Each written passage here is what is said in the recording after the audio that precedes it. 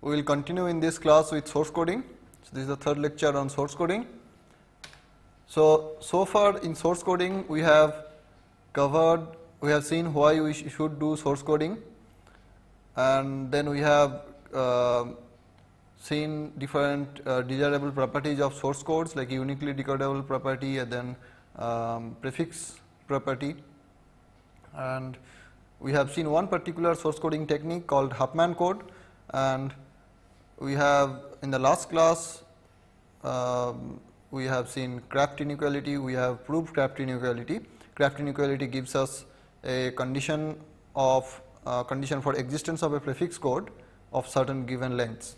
So, given certain lengths, if Craft inequality is satisfied by those lengths, then a prefix code exists, otherwise a prefix code does not exist with those lengths. Then we have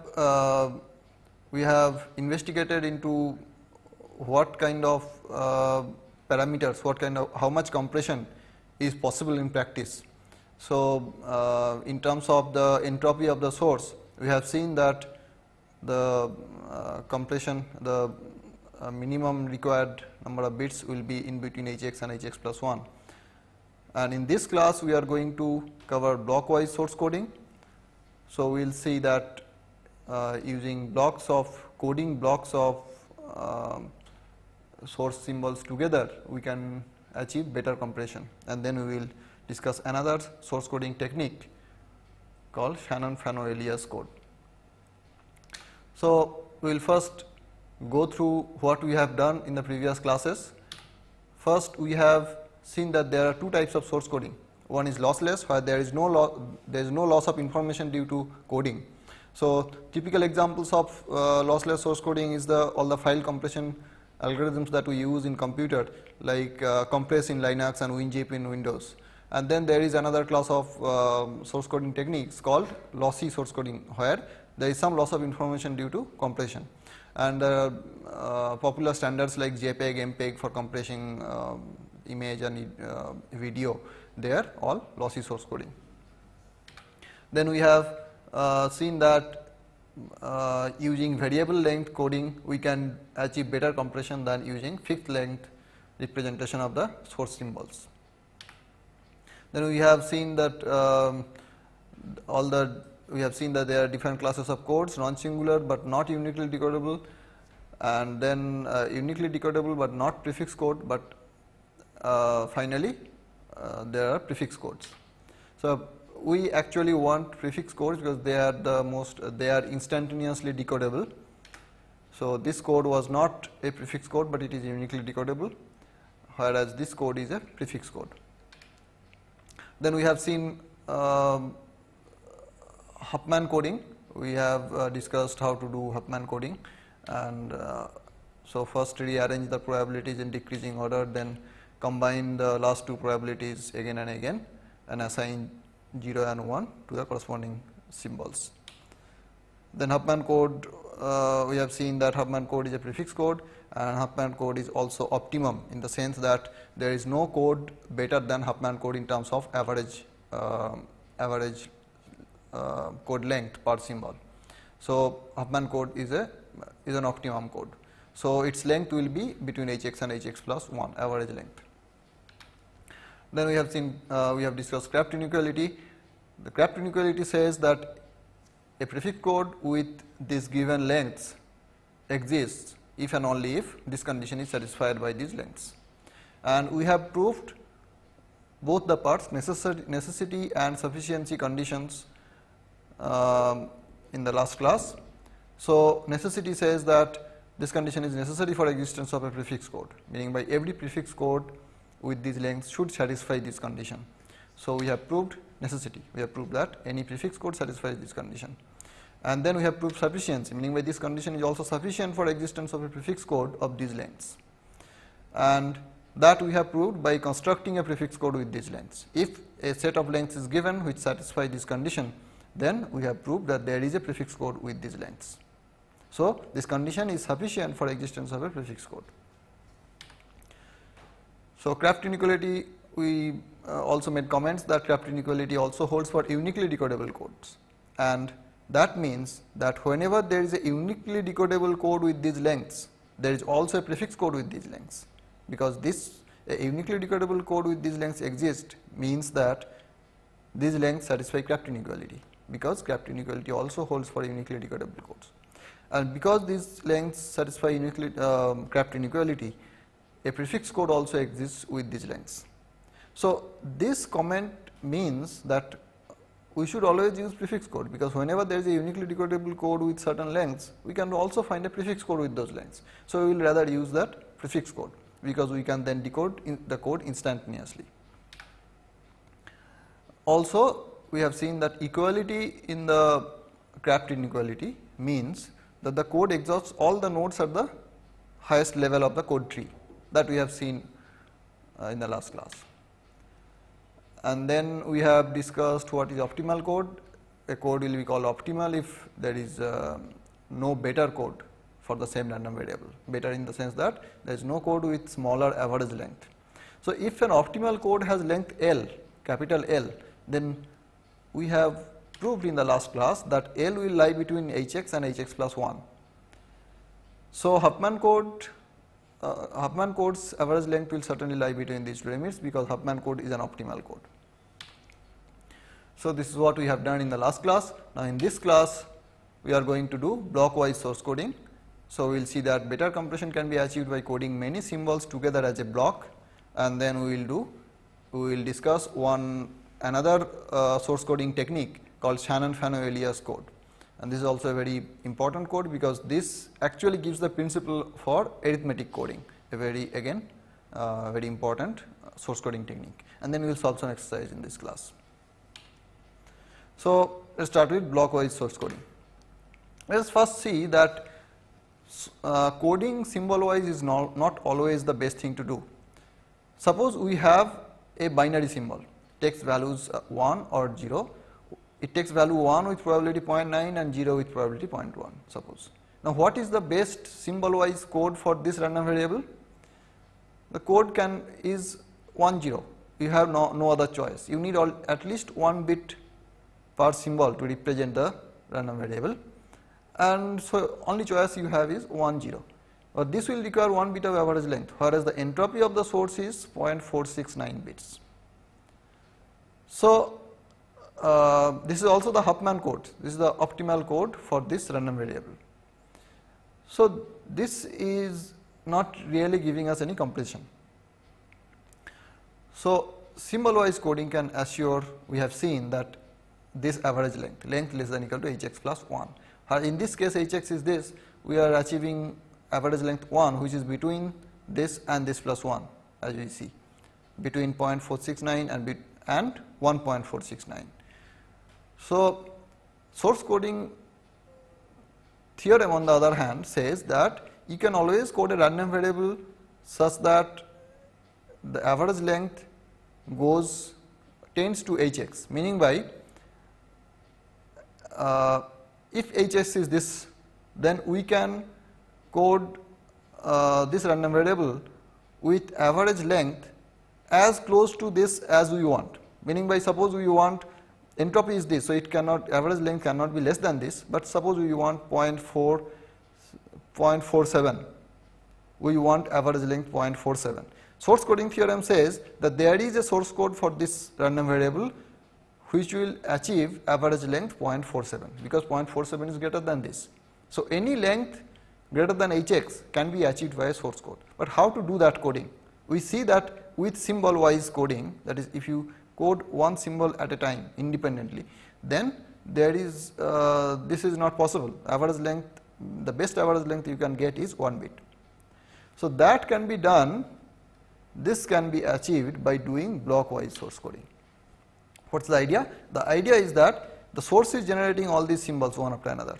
These are all identical and independent random variables, okay, and independent and identically distributed random variables. In short, it is called IID. So these are all IID. Now you, instead of coding x1 and x2 and x3 independently, we code x1 to xn. We are taking a block of n symbols together. then next block of n together, next block of n together this way, and then coding this block of n symbols together into one bit string. So, how will we do the coding? We will take this whole block of random variables as a single random vector, a random variable. So, it will take many different values. For example, if x1, x2 each is binary, then this will take 2 to the power n possible values, all possible n bit patterns. So, then they will all have some probability. Each n bit pattern will have some probability based on the probability of x1, probability distribution of x1, x2, etc.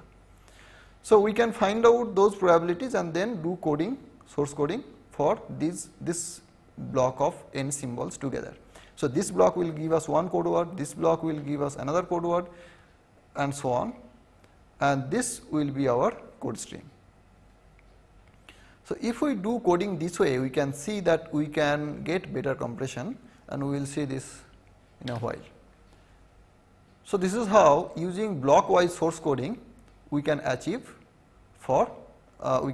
this average length tending to hx for any discrete memoryless source. So, what is the idea? We have a source sequence. Source is generating several random variables, a sequence of random variables one after another. Now, instead of coding one symbol at a time, we are taking a block of n symbols together, next block of n symbols together, and so on, and finding out the probability distribution of a block of n symbols, not every symbol independently. So, for binary random variable, if you take say 4 bits at a time, then every 4 bit pattern 1 1 0 1 will have some probability, because 1 will have some probability and 0 will have some probability. So, we can compute the probability of 1 1 0 1 0 0 1 0, etc. So, we can find out the probability distribution of the n bit patterns and then do source coding of n symbols together. So, by doing that we can actually achieve better compression, as we see in this slide. Suppose we combine n symbols together like this, xt to xt plus n minus 1, there are n symbols here, and consider it as a single source symbol. Then entropy of this vector, random vector, is n times hx, because each has entropy, that is the average information, hx. So, and all of them are independent and identically distributed. So, the entropy of n symbols together will be n times hx.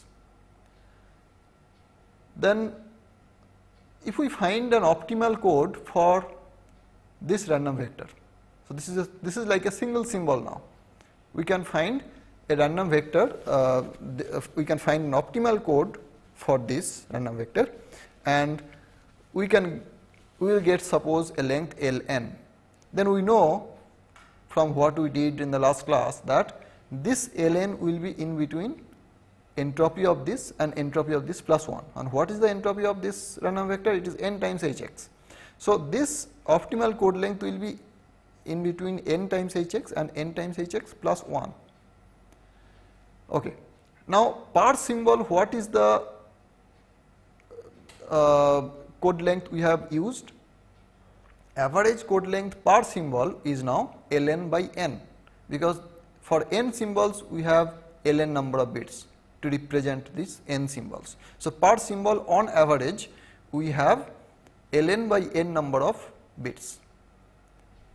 So, now if we divide all these terms by n, what do we get? We get hx is less than equal to L, because ln by n is L.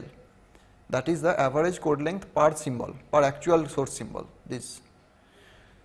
So, we get hx is less than equal to L less than equal to hx plus 1 by n. So, now per symbol, what is the code length we have got? We have got between hx and hx plus 1 by n. Previously, by doing symbol wise coding, we got 1 here.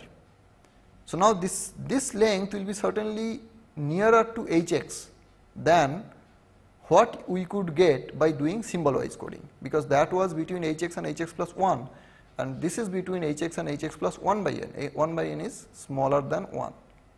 So, it is closer to hx. So by increasing n, we can see that L can be taken as close to Hx as we wish, because by increasing n, this side also will tend to Hx. So L will tend to Hx because it is in between Hx and Hx when n tends to infinity. So L will tend to Hx. So this in fact, this actually will give us the limiting optimum completion that is given by source coding theorem. So L will tend to Hx as n tends to infinity. So what we have done is, by taking blocks of symbols together, we have seen that the optimal code length per symbol will be in between Hx and Hx plus 1 by n.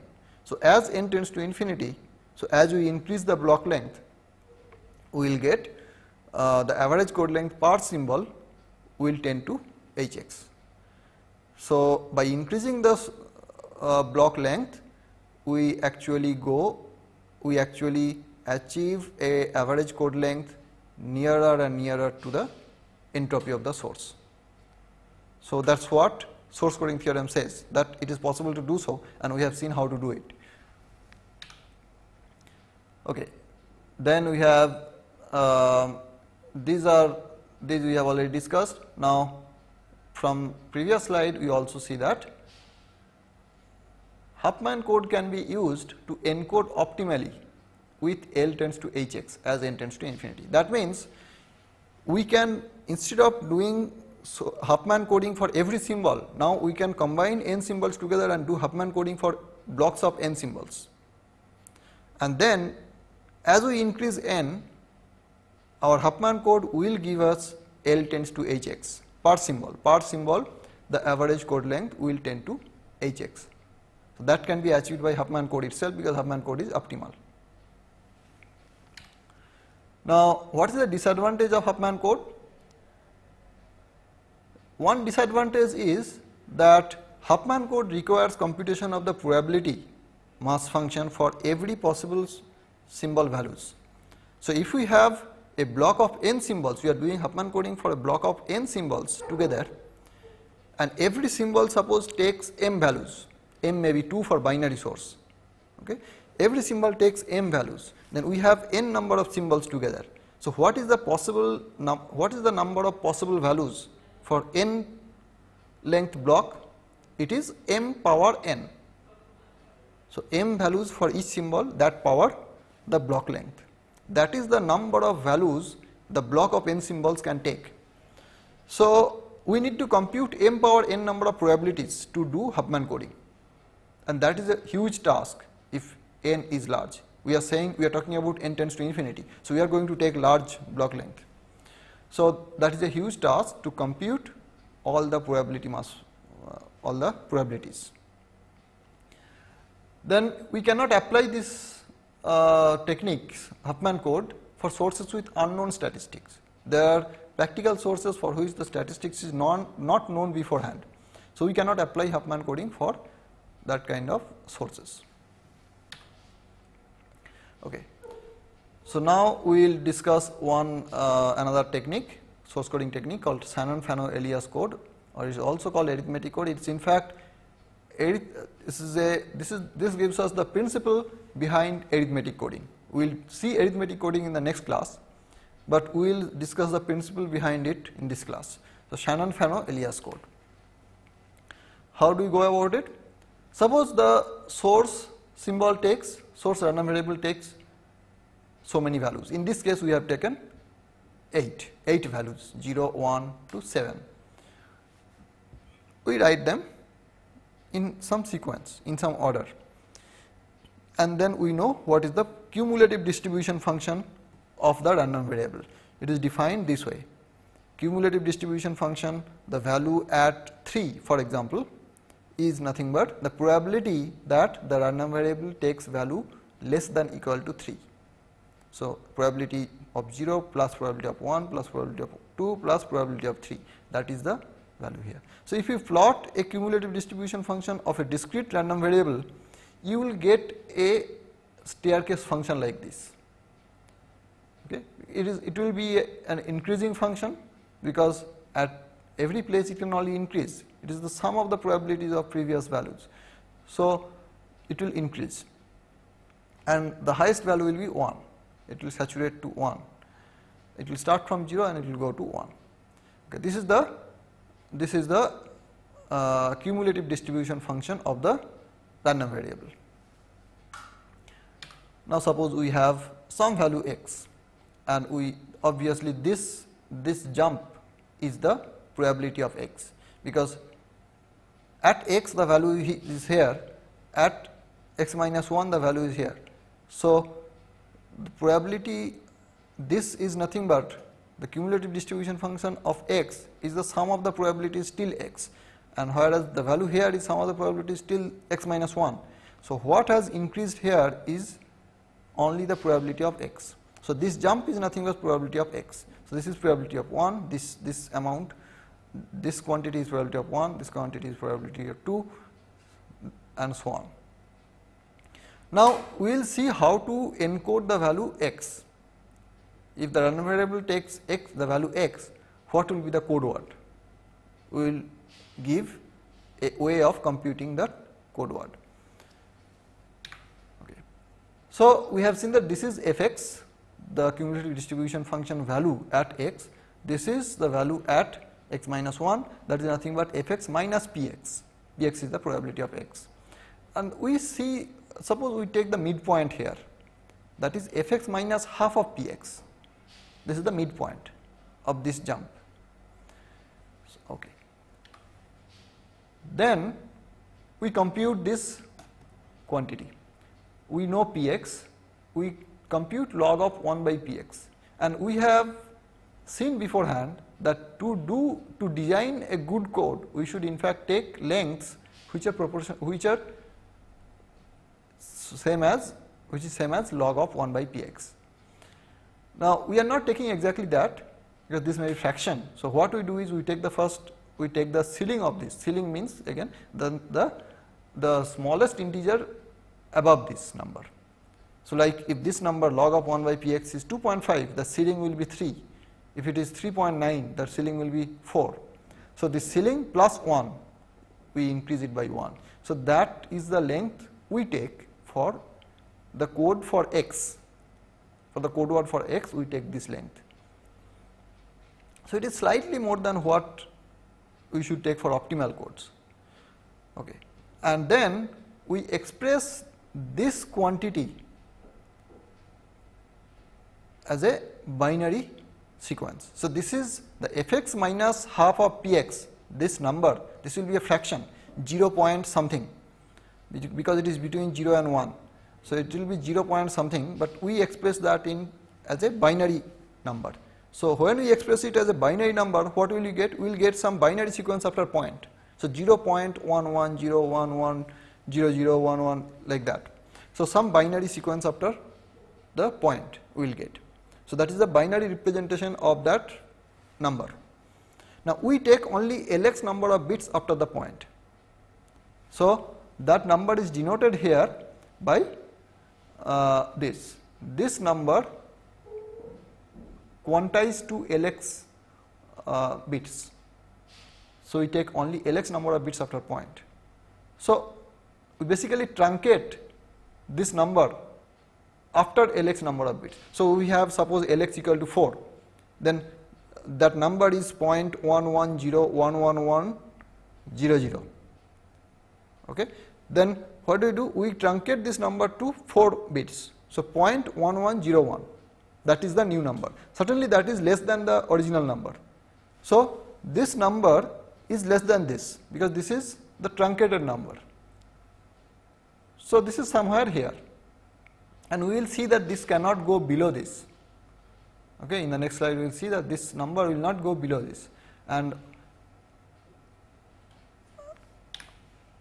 because when we take Lx number of bits, we are basically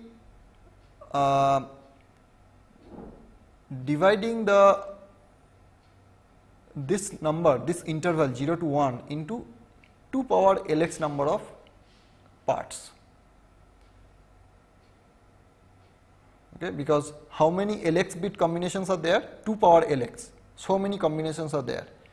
So, we are taking one number from this interval, or one number from those 2 power LX divisions of this interval, and basically this part is nothing but the one level that is nearest to this, below this. Okay. So, we divide this interval into 2 power LX number of parts, and immediately below this there will be some level, we take that level, that is this number, that will be this number. So, what is this difference cannot be more than the each size of each quantized level. So, we have 2 power Lx parts here. So, 1 by 2 power Lx is the height of each section. So, this difference cannot be more than that minus that 1 by 2 power Lx, that is 2 power minus Lx. So, and 2 power minus Lx is equal to, we can see that Lx is this ceiling of this number plus 1. So, we replace that Lx by this, and then we see that ceiling is certainly greater than this number. So, this number will be less than if we remove the ceiling, because this quantity is less than this quantity. So, minus of that is greater than this quantity.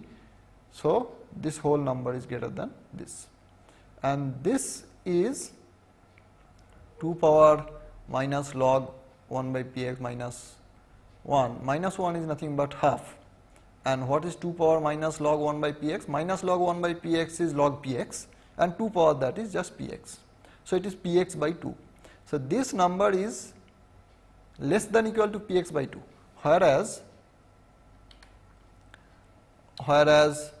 this difference is px by 2, this difference. So,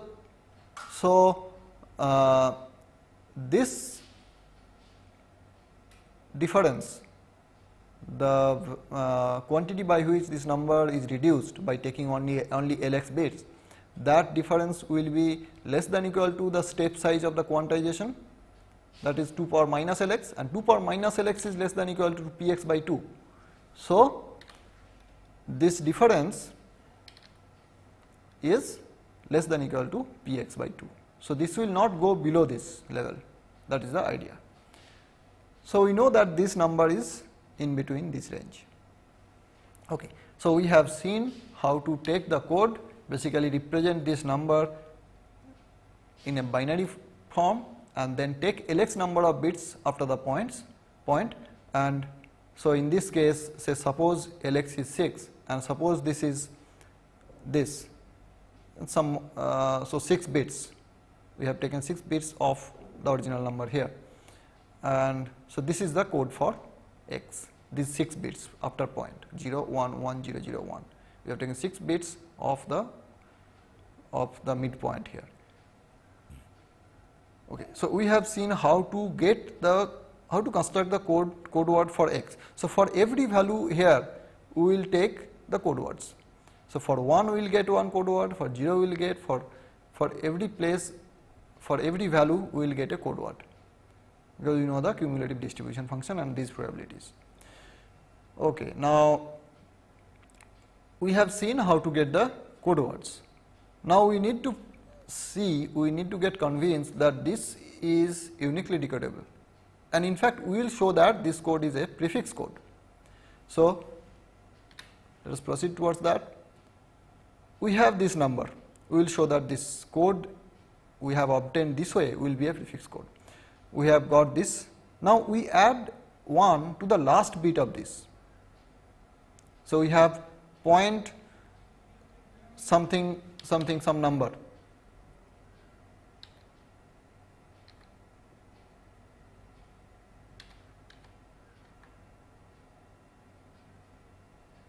So, we have this number, and then suppose this number is point, we have taken point 0 1 1 0 0 1, this number. We add 1 to the last bit. So what do we get? We get 0, 1, 0, 1, 1, 0. So we construct another number. So what have we done? We have added basically like this. We add 1 to the last bit, meaning by we add this quantity to this quantity. So what is this quantity? What is the value of this? This is nothing but 2 power minus Lx. That is, in this case it is 2 power minus 6, because value of first bit is 2 power minus 1, value of the second bit after point is 2 power minus 2, etc. And so the value of the Lx number of bit at position Lx after point is 2 power minus Lx. So we have added 2 power minus Lx to this quantity. So, and we have added 2 power minus Lx, and we have already seen that 2 power minus Lx is less than equal to px by 2.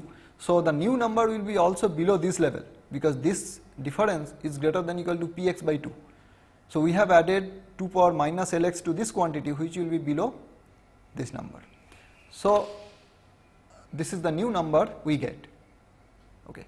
Now observe one thing, that we first had one level, that is this one, 0.011001. Then we added 1 to the last bit, we get another level, that is this 0.011010. We have added 1 to the last bit and we have got this. Now all the numbers of which this part is the prefix. Okay. Suppose we take 0.011001 and then some other bits 1011 extra, some extra bits. Then this number, because it starts with this number will lie somewhere here, because this number will be between this number and this number, because this is certainly less than this number, because this number is obtained by adding 1 to this bit. Okay. So any number of which this is a prefix will be somewhere here in this interval. So meaning by any number of which this number is a prefix will be in this range, in this interval. So we get such an interval for every possible symbol values. We will get one interval here, one interval here. Now we can see clearly here that this code will be a prefix code, because the code word we obtained here, this is not a prefix of this, or this is not a prefix of this, because this number does not belong in this region. So this cannot be a prefix of that, because all the numbers of which this is a prefix is in this range. Similarly, this is also not a prefix of this number. So the code words we get this way will be a prefix code. So obviously it will be an uniquely decodable code.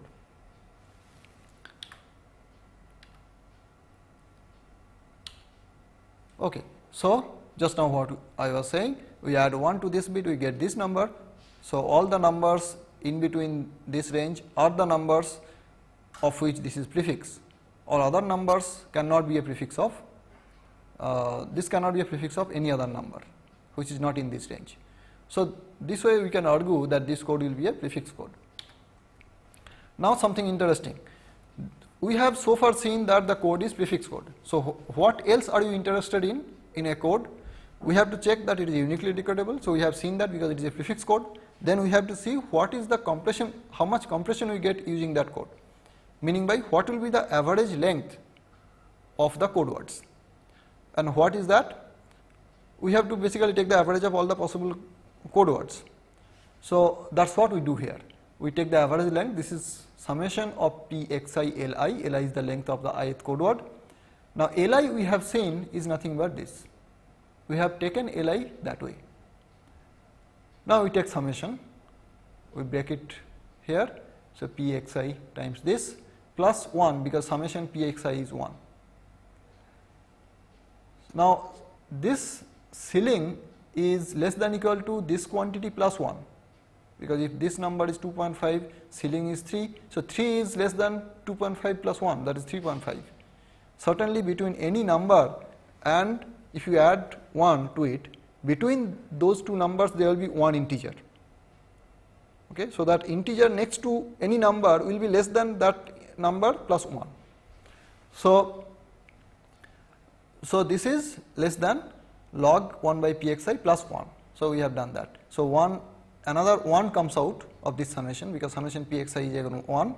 So we get 2 here, 2 plus this. And what is this quantity? This is nothing but Hx. This is the formula for entropy of the source. So this is Hx plus 2. So certainly this is suboptimal, because we don't know whether this will be less than Hx plus 1 also. What we have guaranteed is that L will be less than equal to Hx plus 2. So this code is possibly suboptimal. This is suboptimal, but this is not so bad, because now if we suppose combine many symbols together as we have discussed before, then let us see what code length we get per symbol on average. So now suppose we combine n symbols and do Shannon-Fano-Elias code for a block of n symbols together. Then the average code length L will be ln by n, because this is for n symbols. So divide by n is the per symbol code length. This is less than equal to Hx plus 2 by n, because ln is less than equal to n times Hx plus 2, because n times Hx is the entropy of n symbols together. So the average code length ln for a block of n symbols will be less than equal to n times Hx plus 2, because entropy is n times Hx.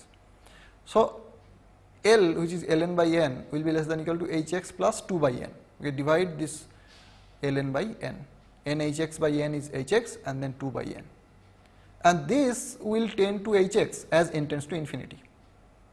This is the interesting part. So if we, instead of coding symbol wise, if we take n symbols together, the average code length we get per symbol will be Hx plus 2 by, less than equal to Hx plus 2 by n. So now if we take n tends to infinity, meaning by if as we increase the block length, the Shannon-Fano-Elias code will give us a average code length per symbol tending to Hx, and that is good, because it says that using Shannon-Fano-Elias code also we can achieve what is guaranteed by source coding theorem. So it is asymptotically optimal. As n tends to infinity, we actually get optimal coding. L tends to Hx. Okay, so we have done in this class block-wise source coding. Why we need block-wise source coding? With an example, we have seen that there are certain sources for which using just symbol-wise coding, we get no compression. Whereas we can do block-wise coding, and block-wise coding will give us for any source, we can get this optimal code length tends to Hx. This we can achieve for any discrete memoryless source using block-wise coding. And we have seen that because Huffman code is an optimal code, we can achieve this limit using Huffman code itself. But Huffman code has certain disadvantages. One is that it needs to compute m power n probabilities. That is something huge task, and we cannot apply this technique for sources with unknown statistics. Now so far we have also discussed how to do Shannon-Fano-Elias code. We have taken first the cumulative distribution function. This jump here is the value of probability of x at any x. If you take 6, this jump is the probability of the value 6. So we have seen how to construct the code word for x. Similarly, for every value we can construct code word. We take first the midpoint, then take binary representation of the midpoint here, and take only Lx number of bits, while Lx is computed this way. Then this will be a number below this, because that is truncated. This number is truncated after Lx bits, and then this take Lx number of bits, those Lx number of bits here. This is the code for x, and we have seen that this coding will give us a prefix code. Now this is this also, so far as we see, will require computation of px and fx for every possible value. So what disadvantage we have talked about for Huffman code is also valid so far in this coding, but we will see in the next class how this can be avoided and how this technique in general can be applied to sources with unknown statistics also. Some modeling of the statistics can be done. And we have seen that Shannon-Fano-Elias code is suboptimal in general, but it is asymptotically optimal, meaning by if we combine n symbols together and as n tends to infinity, we will achieve a code length per symbol tends to hx with Shannon-Fano-Elias code also, just like Huffman codes. Though Huffman code will be better if you do symbol wise coding. For any block of n symbols, probably Huffman code is optimal, but Shannon-Fano-Elias code is not optimal. But as n tends to infinity, they will both perform similarly. They will both achieve, they will both tend to hx. So that is something good for Shannon-Fano-Elias codes also. Okay, this is what we have done in this class. Now we will solve certain exercise. So this exercise is that it says a source generates 5 symbols.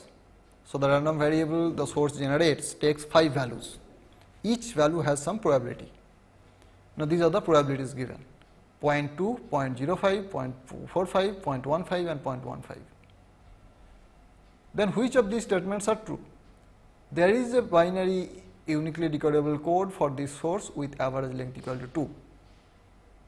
Now whether there is a binary uniquely decodable code with this length or not, that depends on that can be found out by computing the entropy of this source. So we need to compute the entropy of the source.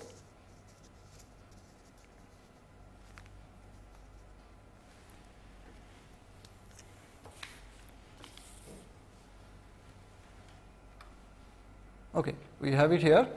The entropy of the source can be this. The formula is simple: px times log 1 by px, summation of all such terms. So we take 0.2, probability 0.2, 0.05, 0.45, 0.15, but that is 2 times. So 2 times that. And when we compute this, we get 2.02. So hx, the entropy of the source, is 0.02. So this statement that there is a uniquely decodable code with average length 2 is false, because the entropy of the source itself is 2.02. So we cannot have a code with average code length less than the entropy of the source. So this statement is false. Then we have there is a binary uniquely decodable code for this source with average length less than 3.2. Now what is the entropy of the source? 2.02, and we know that there is always a code with average code length less than hx plus 1. So what hx is 2.02, so there is always a code with length 3.02. The entropy is 2.02, so there will be a code certainly with average code length less than 3.02. So this is true, that there is a uniquely decodable code with average length less than 3.2. The next statement is there is no binary uniquely decodable code for this source with average length less than 2.5.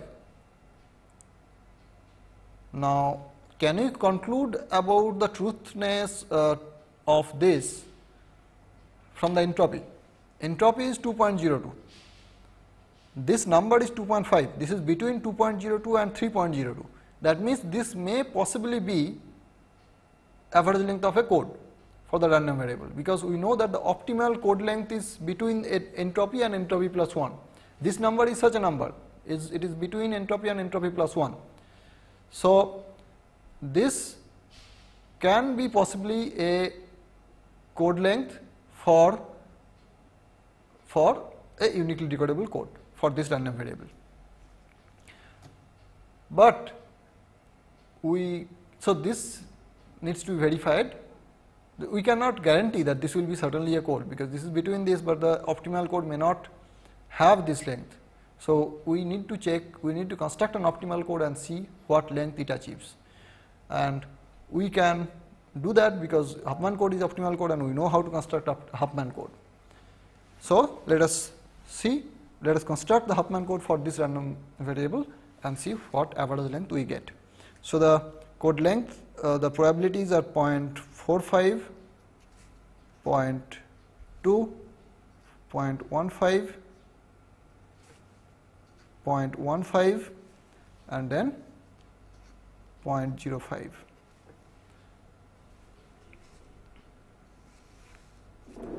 So, first we combine these two, we get 0.2, probability 0.2, 0.45, 0.2, 0.2, then 0.15.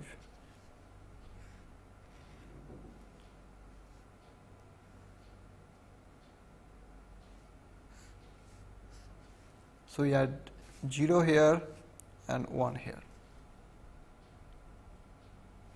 Then we combine these two, we get 0.35.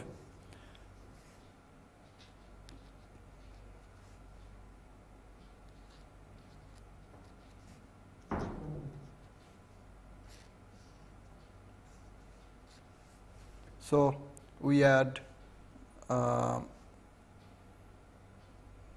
to this, so 0 to both this and 1 to this. Then we combine these two, we get 0.55 and this comes as it is. So, we add 0 here, 0.35, 0.35 comes from all these three and 0.45 and 0.2 gets 1. Then, so we get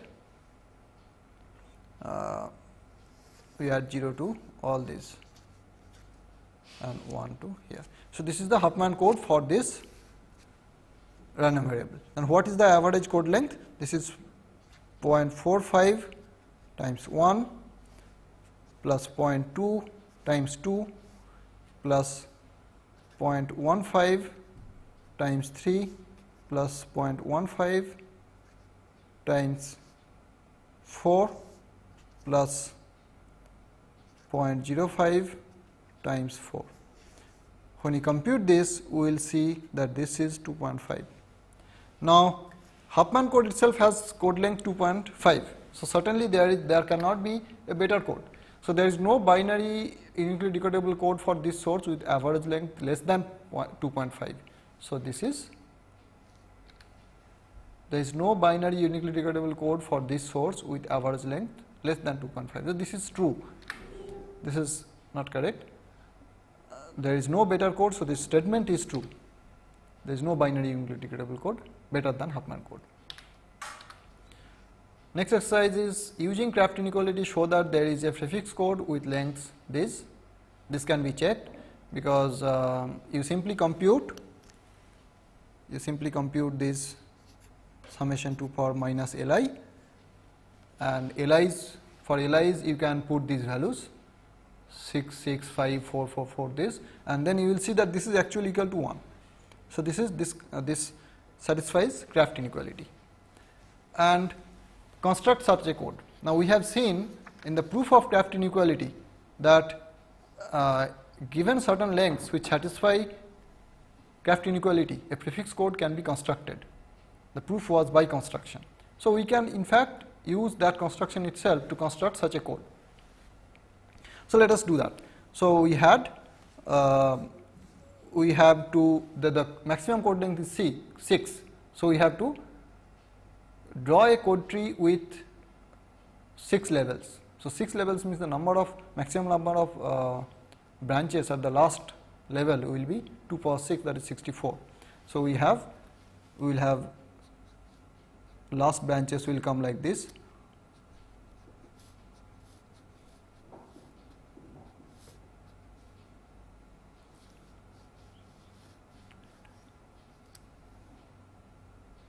So, 10, 11, 12, 13, 14, 15, 16, 17, 18, 19, 20.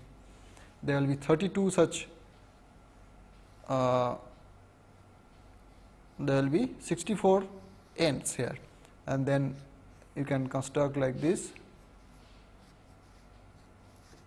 You have to go on constructing. It will go on. There will be 64 such ends, and then you have to do this way.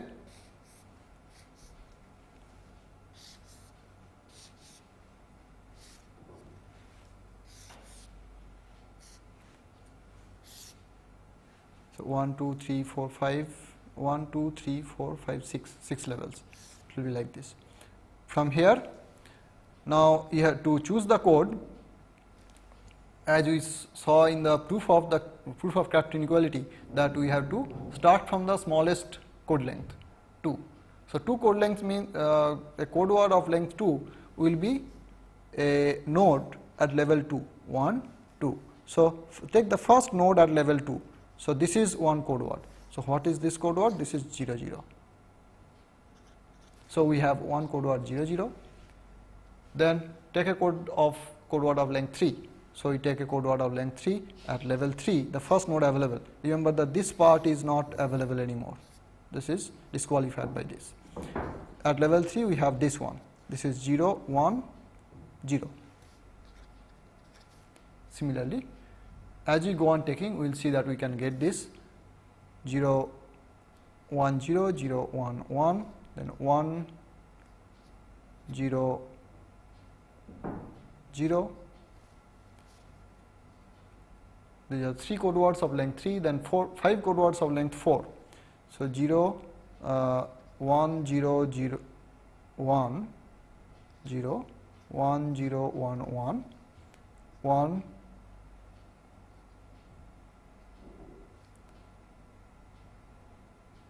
1, 0, 0, 1, 1, 0, 1, 1, 1, 1, 0. These are the 5 code words of length 4, then 1 code word of length 5. So you get 1, 1, 1, 1, 0. This is 1 code word of length 5, then 2 code words of length 6. So we have this code. So as we take from the tree, also we will get this code. We have constructed such a code. Now specify a set of symbol probabilities such that this code gives the average length equal to hx. And we have seen that in the section with when we discussed optimal codes, we saw that these are the probabilities to be taken. So you just take these lengths and compute these probabilities.